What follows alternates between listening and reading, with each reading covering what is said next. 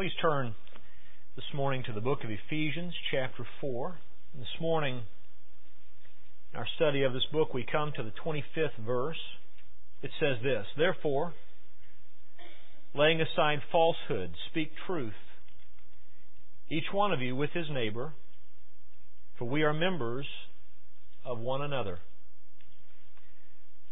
Therefore, laying aside falsehood, speak truth, each one of you with his neighbor, for we are members of one another." Let's pray together. Father in heaven, thank you, Lord, for your grace, and your mercy, your love that has made us your children. Lord, on behalf of all those this morning who know you in this place, who've been saved by your grace through faith in your Son, thank you, Lord, for saving us. Thank you that you've given us your Word and that you've given us your Holy Spirit, so that, Lord, truly you are our teacher. We ask you this morning to take your living Word in hand and deal with our lives. We do ask again, dear Father, on behalf of the lost in this place this morning, Lord, by your grace, because of your grace, may you open their hearts and minds to see the truth as it is in Jesus. May they hear the Son of God this morning through your Word and be raised from the dead spiritually. Lord, we thank you that your Word will accomplish everything that you've sent it forth to accomplish this morning, bringing belief and confirming people in unbelief and building your people up through correction and instruction. We love you, Lord, and thank you for all of this in Jesus' name. Amen. When we come to the 25th verse, actually down through verse 32 of chapter 4, we come to the specific application of the truth that he's been teaching us about conversion. He's taught us in verses 17 through 24 that a Christian is someone who lives a different life because they've been made a different person. That there was a day, the day when we were converted, that we heard the truth as it is in Jesus. We not only heard about the Son of God, we heard the Son of God. Verse 21 says, "If indeed you have heard Him and have been taught in Him, just as truth is in Jesus." Jesus was the subject, Jesus was the teacher, Jesus is the school in which we learn the truth. And what we heard from Him on the day that we were saved is that coming to Him is laying aside an old life. It's laying aside an old self. It's losing your life so that you can gain the life of the Son of God. And it's putting on a new self that is found in the Lord Jesus Christ. When I came to Christ, praise the Lord, He not only forgave me of my sins, He not only gave me His perfect righteousness so that I could stand accepted in the presence of God, but He also changed me. He made me a new creation. And the new self that He made each one of us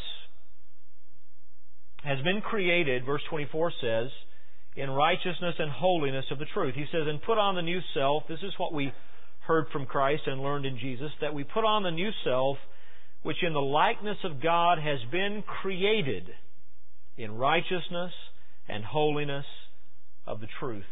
Therefore, because you are this new creation, because God has done this gracious and powerful work in you, therefore, laying aside falsehood, speak truth, each one of you with his neighbor, for we are members of one another. Be angry, and yet do not sin. Do not let the sun go down in your anger, and do not give the devil an opportunity. Let him who steals, steal no longer. In other words, now here is the new life you are to live because you are a new creation. And the amazing thing to me is, the interesting thing is, where He chooses to begin making specific application of our salvation. If someone were to ask you this morning, would you tell me how to live the Christian life?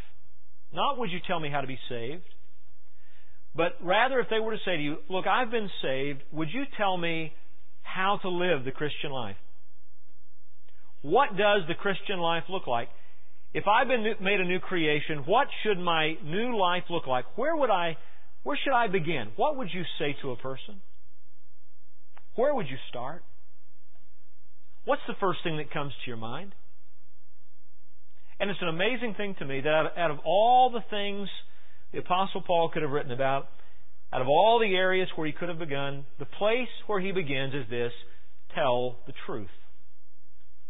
Speak the truth. Is that where you would begin? Is that the first thing that comes to your mind when you think about the expression of the new life that you've received in Christ? That the first thing that comes to mind is that you're to lay aside all falsehood and you're to speak the truth, each one of you, with his neighbor, for we are members of one another? Why does he begin there? Why is this the first thing that he mentions?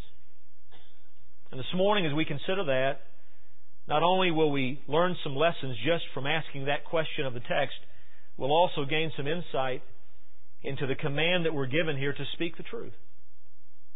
Why does he begin with a command to speak the truth? Let me give you the first thing. He begins here, I believe, because there's nothing more characteristic of our new self than the truth.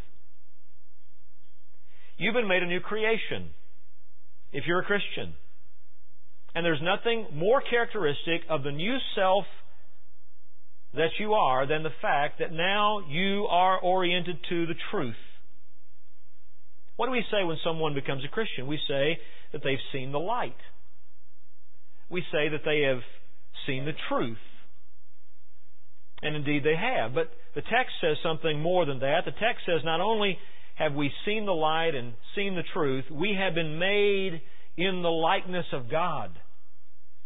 We have a new nature that is in the likeness of God, and that new nature has been created in righteousness and holiness of the truth. In other words, I've not simply grasped the truth in an intellectual sense.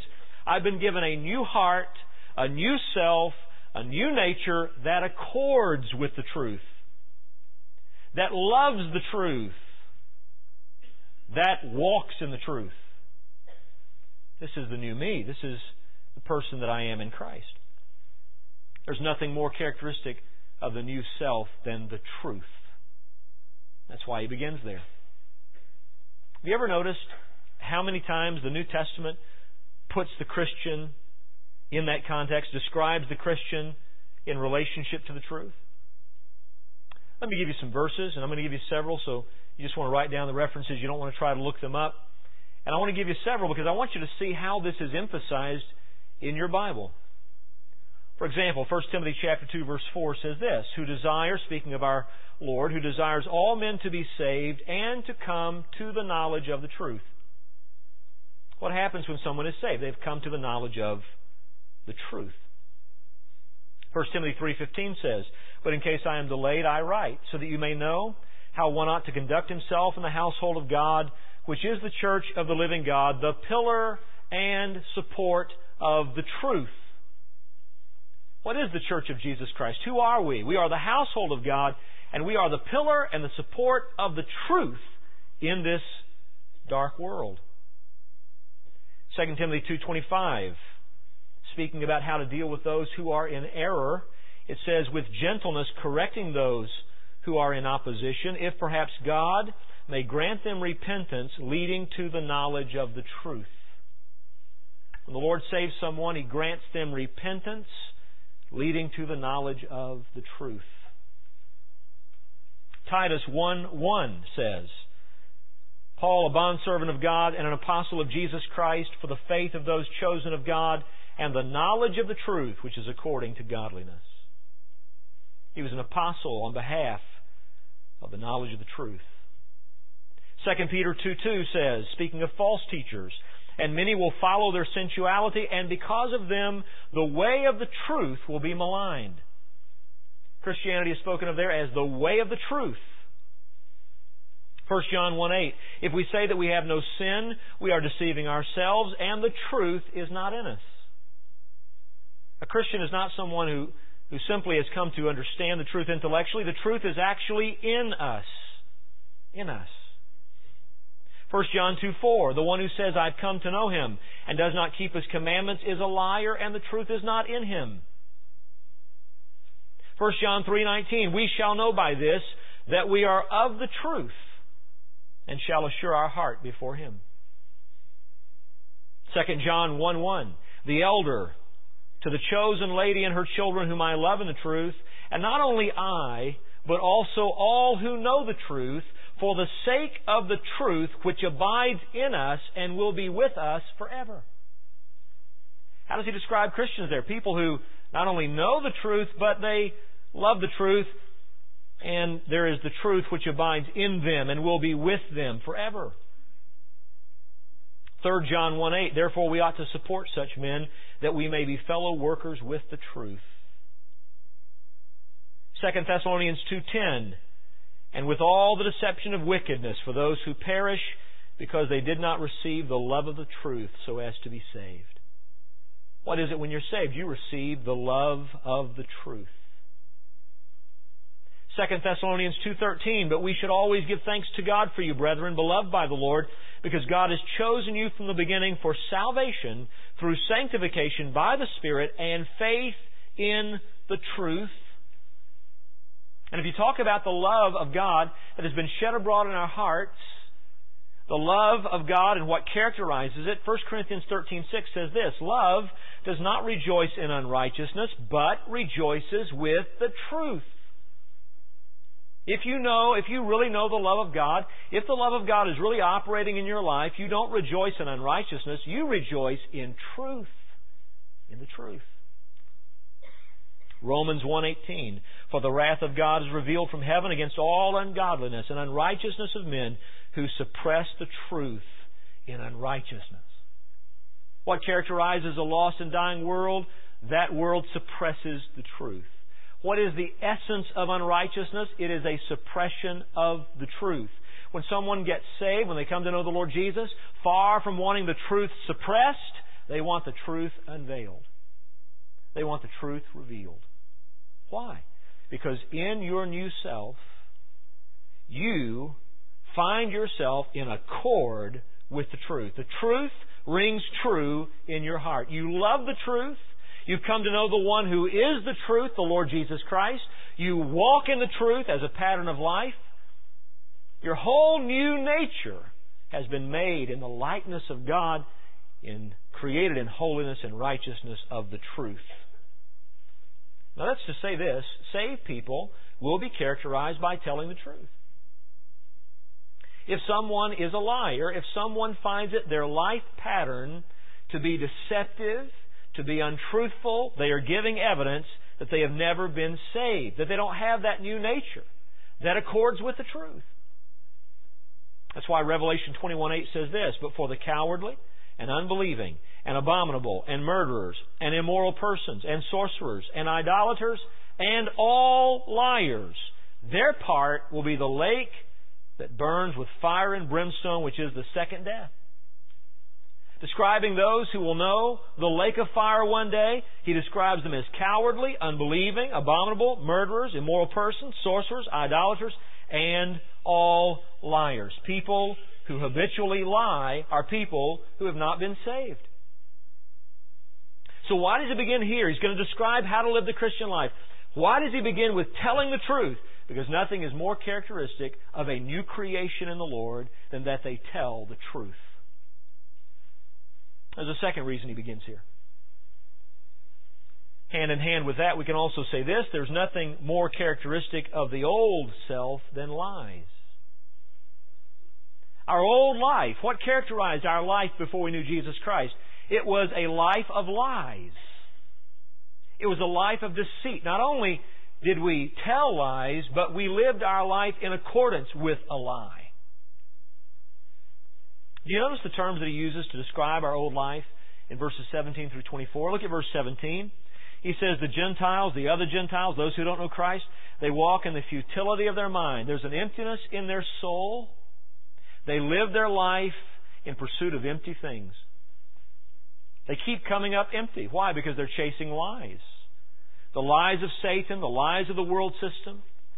the lies of the flesh and of sin. These things will satisfy. These things will make you happy. These things will give you joy. And we pursue those things in our lostness before we knew Christ, and we found them all to be lies. It left us empty. And in verse 18 he says, we were darkened in our understanding. There were things we didn't grasp, couldn't see, didn't understand in sin. We were living in darkness, in blindness. Didn't recognize the truth. The things that sounded good to us were lies. In fact, in verse 18 he uses another word. He says there was an ignorance in us because of the ignorance that is in them. We didn't know the truth. In verse 22, he says that in reference to your former manner of life, you lay aside the old self, which is being corrupted in accordance, notice this, with the lust of deceit. Our life was a life of desire, a life of chasing after things, but the things that drove our lives were desires that were deceitful. Never gave us what they promised. Our entire life before we knew Christ was the life lived in accordance with the lie of Satan. Why would we want to lie anymore? We had enough of lies, didn't we? We've come to know the truth. Now we want to not only live in the truth, we want to speak the truth. Here's a third reason why he begins here. And that is, there's nothing more characteristic of our old master than lies.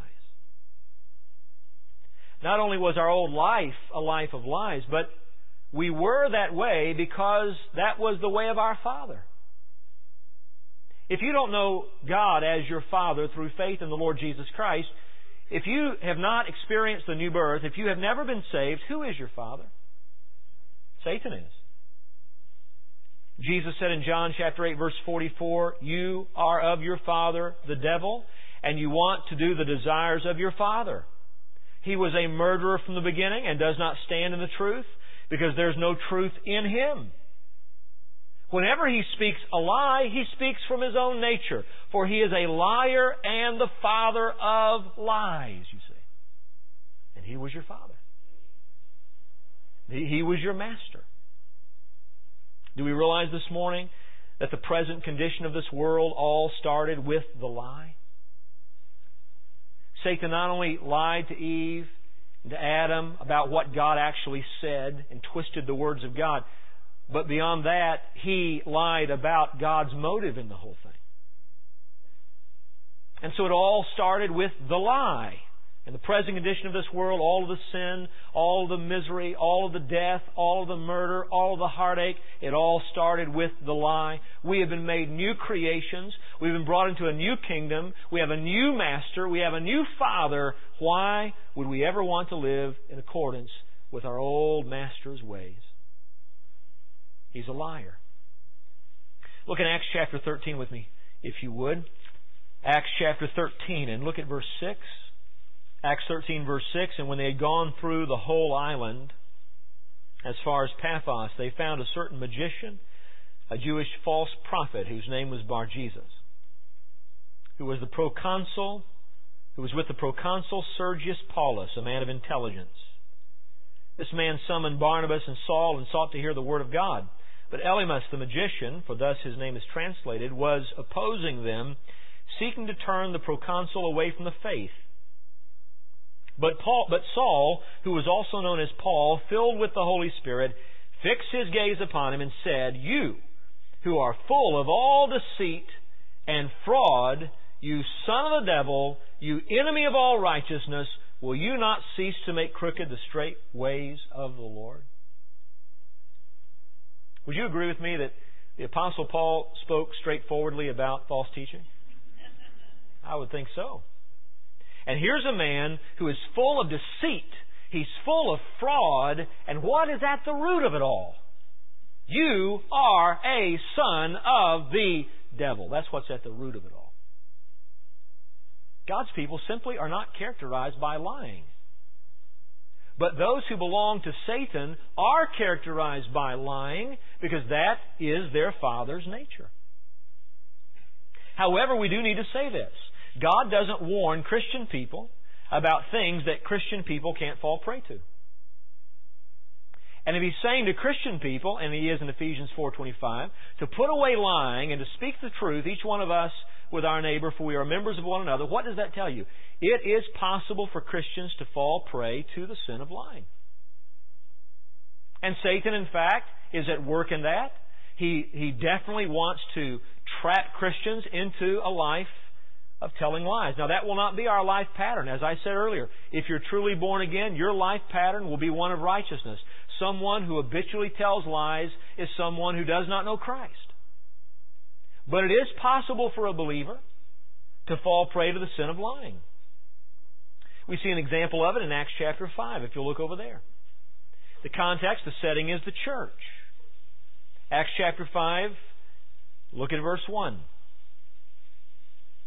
But a certain man named Ananias with his wife Sapphira sold a piece of property, kept back some of the price for himself with his wife's full knowledge.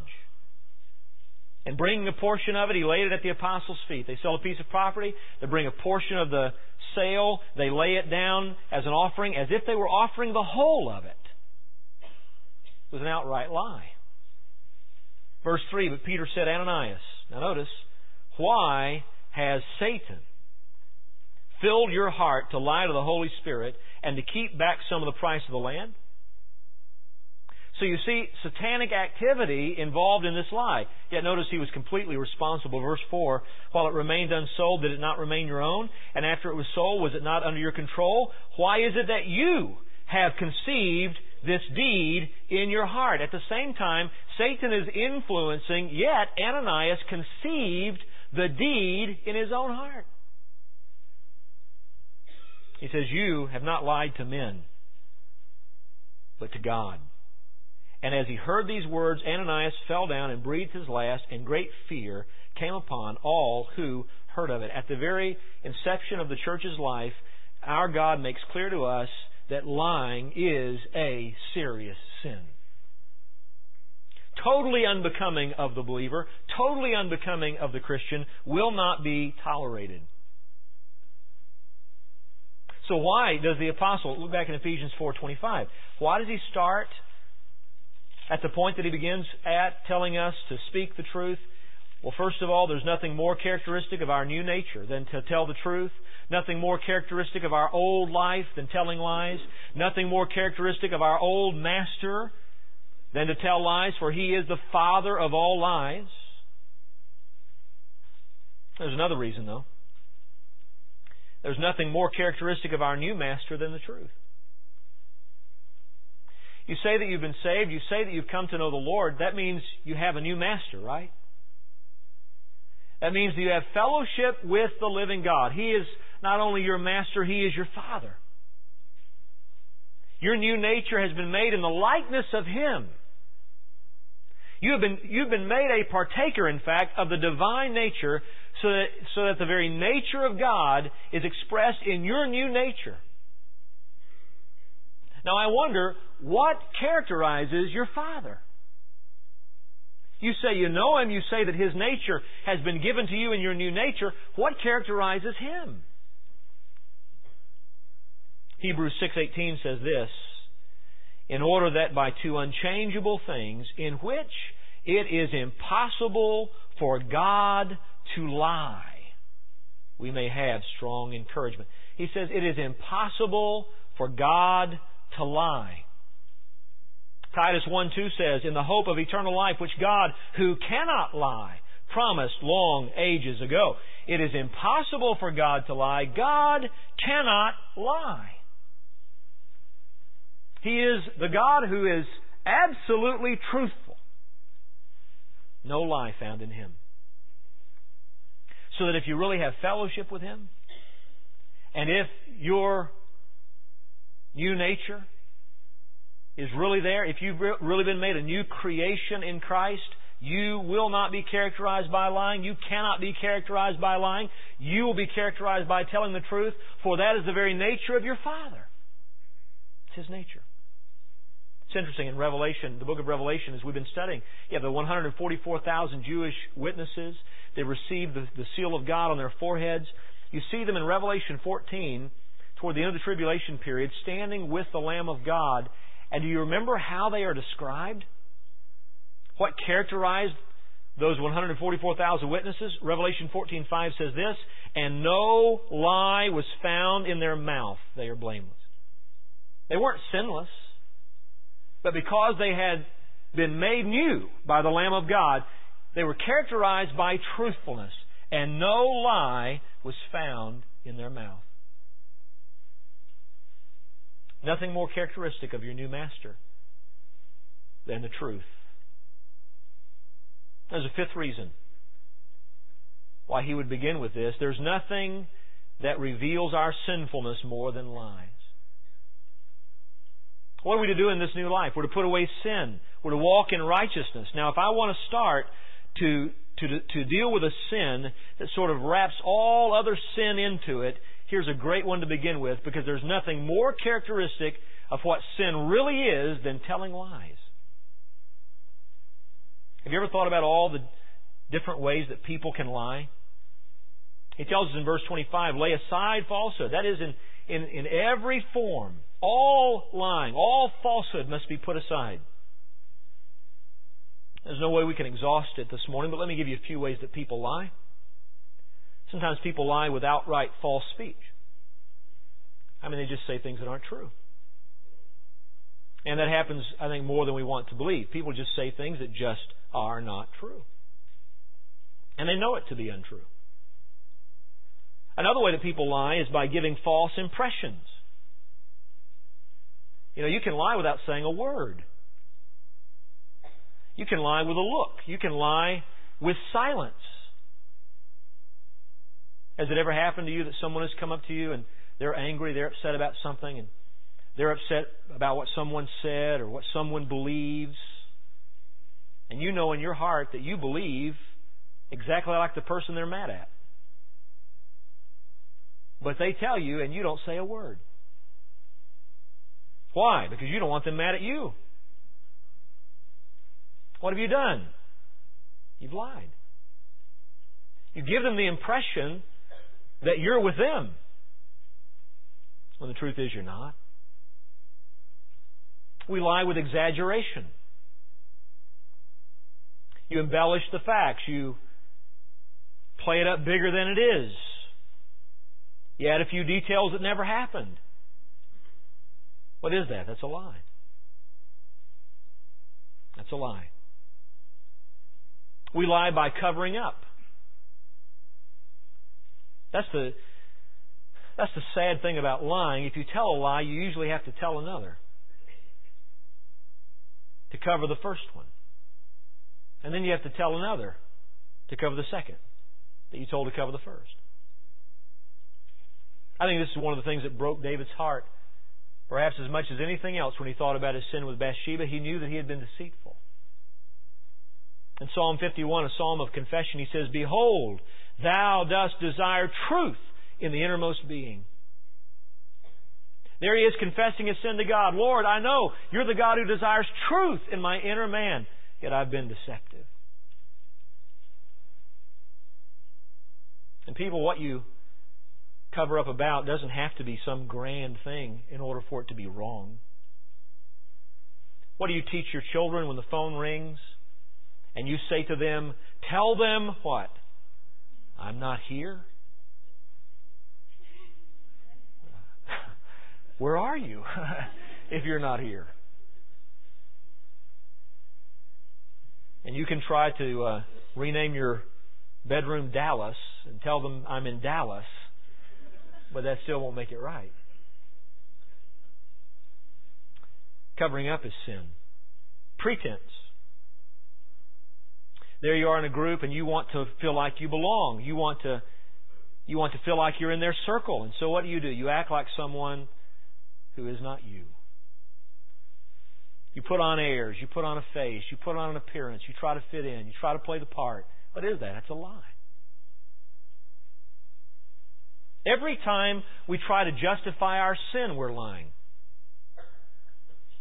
Every time you know that you've done wrong, and you're offering excuses and reasons and justifications for why you did what you did, that's just not owning up to the truth, is it? It's a form of lying. And what's worse is when we're trying to justify our sin, using Scripture. Using the holy Word of God that is a word of truth and twisting it and turning it so as to explain why we've done what God disapproves of. It's lying. Flattery is a form of lying. You say nice things to people to their face because you want to win their favor, because you want them to like you, because you want to feel good. Flattery is a form of lying. Broken vows.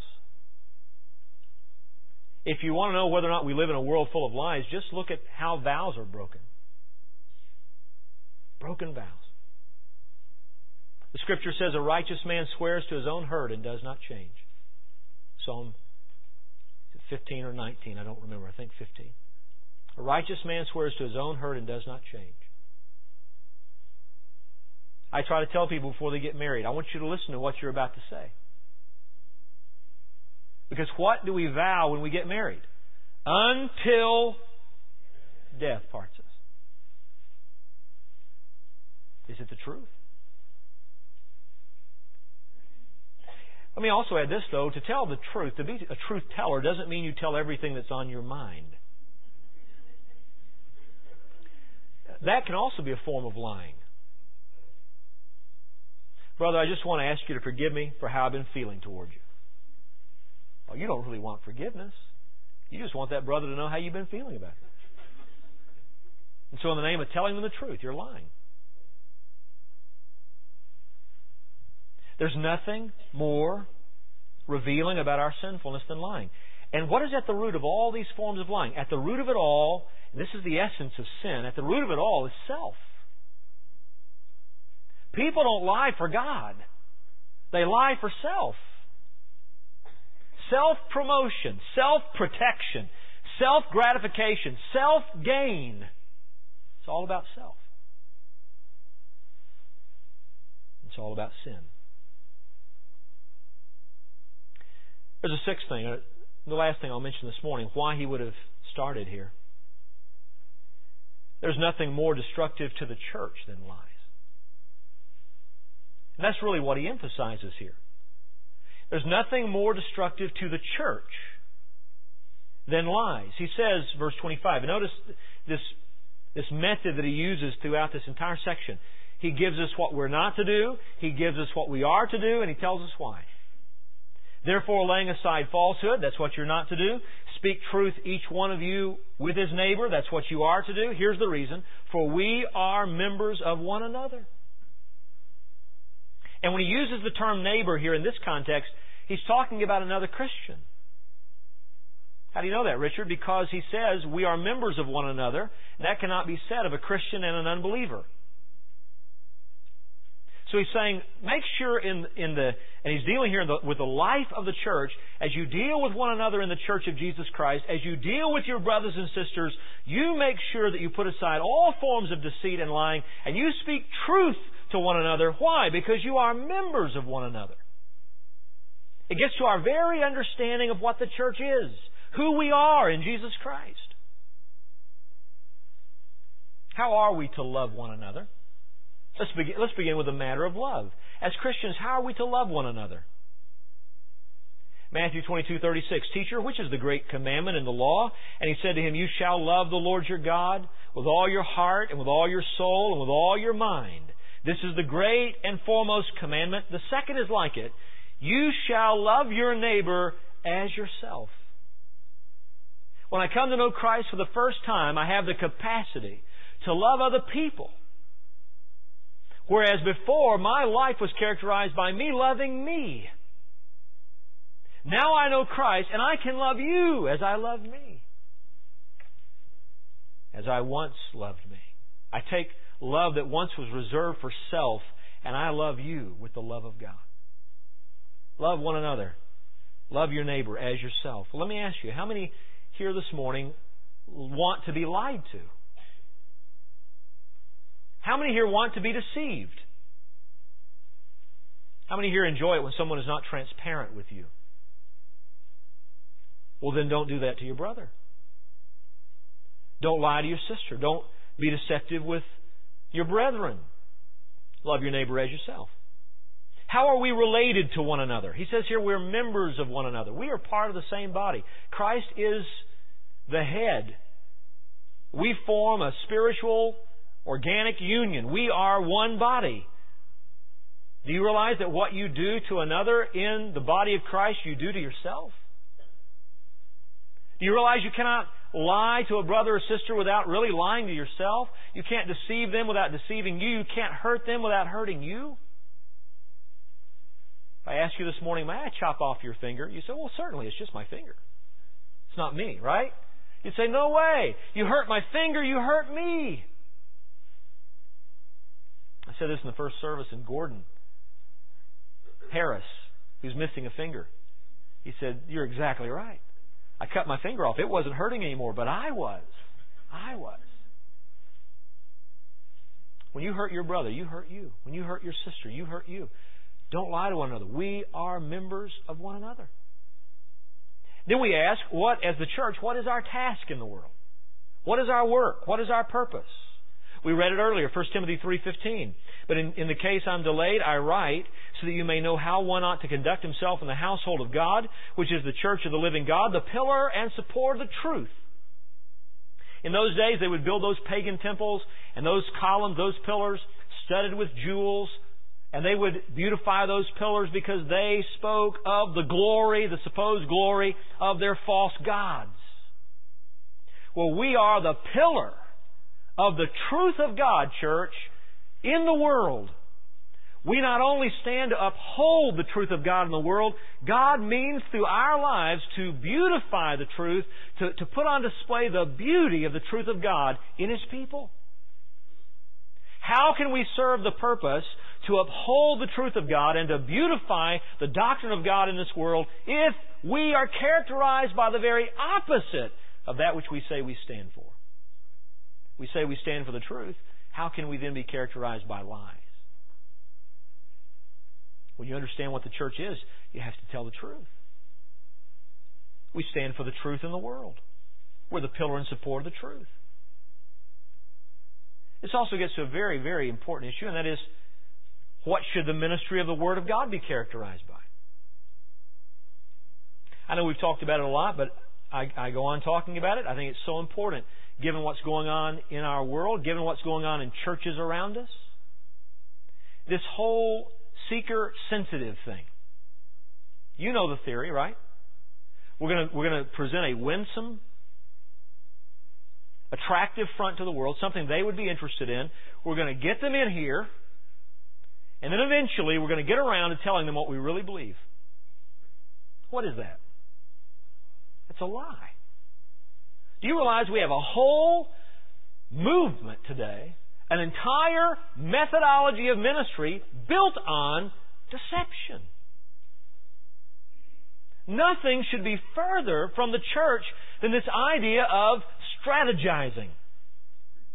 What is our strategy? I'll tell you what our strategy is. Tell the truth. That's the strategy. That's the ministry of the Word of God. Look at 1 Thessalonians chapter 2, please. And look at verse 1. This is the ministry. For you yourselves know, brethren, that our coming to you was not in vain. But after we had already suffered and had been mistreated in Philippi, as you know, we had the boldness in our God to speak to you the gospel of God amid much opposition. For our exhortation does not come from error or impurity or by way of deceit, but just as we've been approved by God to be entrusted with the gospel, so we speak, not as pleasing men, but God who examines our hearts. For we never came with flattering speech, as you know, nor with a pretext for greed, God is witness, nor did we seek glory from men, either from you or from others, even though as apostles of Christ we might have asserted our authority, but we proved to be gentle among you as a nursing mother tenderly cares for her own children. Having thus a fond affection for you, we were well pleased to impart to you not only the gospel of God, but also our own lives, because you had become very dear to us. There's the ministry. you really love people, you really care about their souls, you really love them with the love of God. And so, with absolute transparency and straightforwardness, with conviction that comes from believing the truth, you speak the truth to them.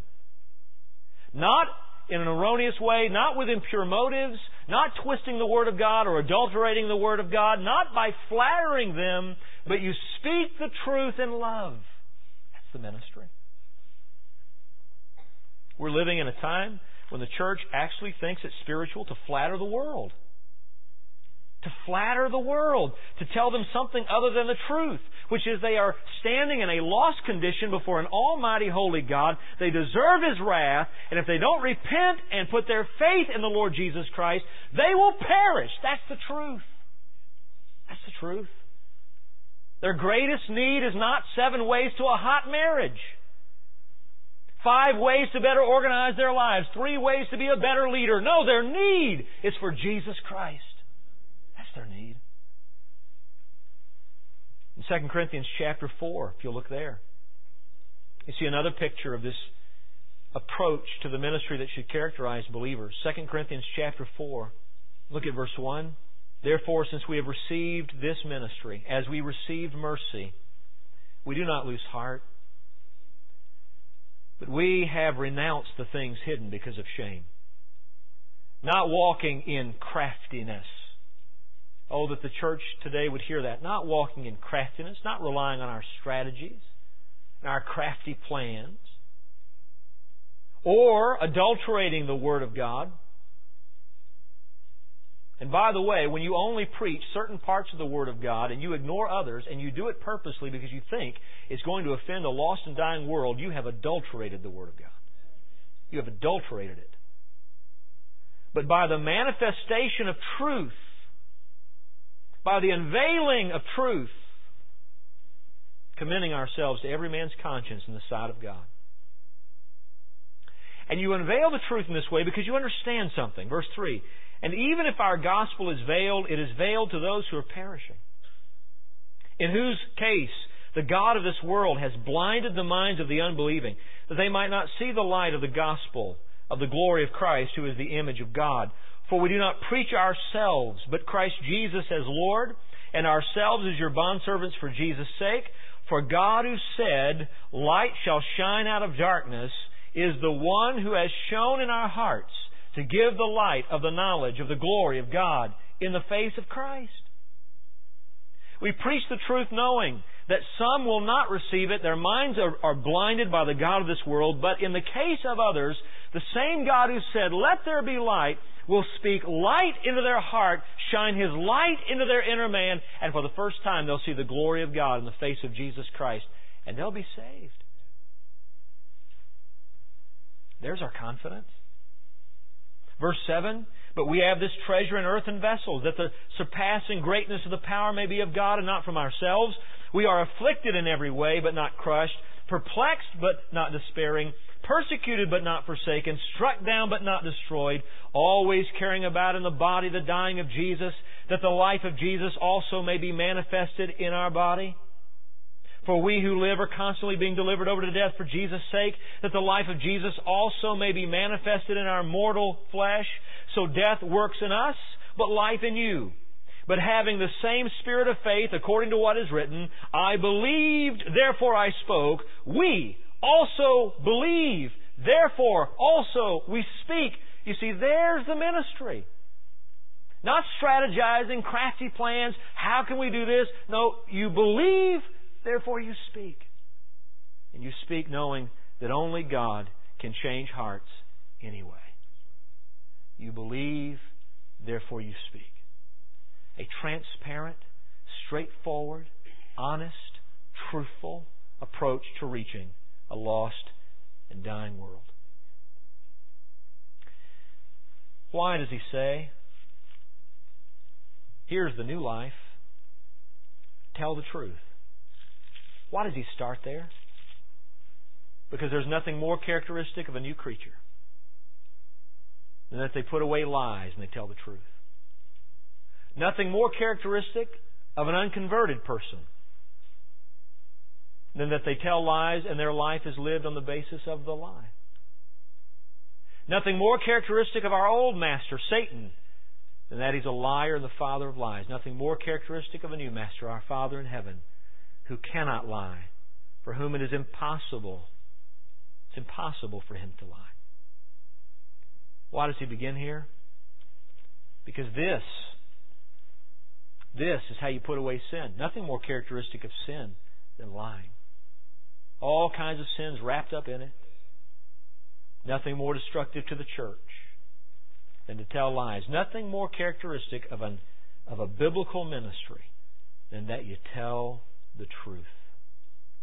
You tell it in love. You tell it with full dependence upon the Lord. But you tell the truth. Transparently loving people. Transparently reaching people with the good news of Jesus Christ. Let's bow our heads together, please. Let me ask you this morning, my friends, do you know the one who is the truth?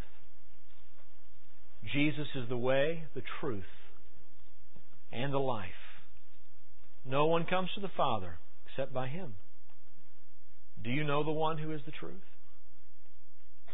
Are you a new creature? Are you a new creation? Did you lay aside the old self and put on the new self by receiving the Lord Jesus Christ? Or is it that this morning there's someone here that you know your life is characterized by lies?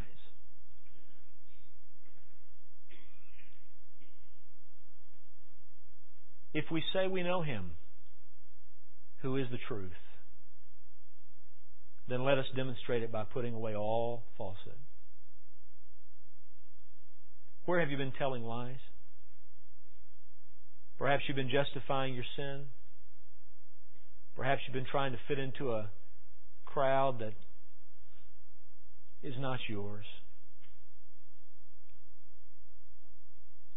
Perhaps you've been exaggerating. Perhaps you've been flattering. Perhaps you've been lying in some other way. Would you put it all away? And remember, if you're born again, remember who you are. Remember who your Father is. Remember what He's done in you. Father in heaven, thank You for the truth. Thank You that You've placed the truth in us who know You.